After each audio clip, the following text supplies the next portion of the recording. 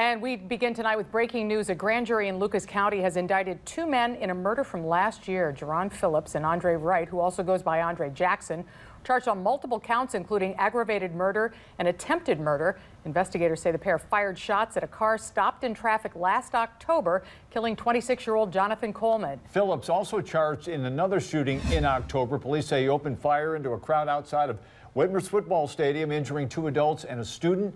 Another man, Kejuan was indicted today on felonious assault charges in connection with that case as well.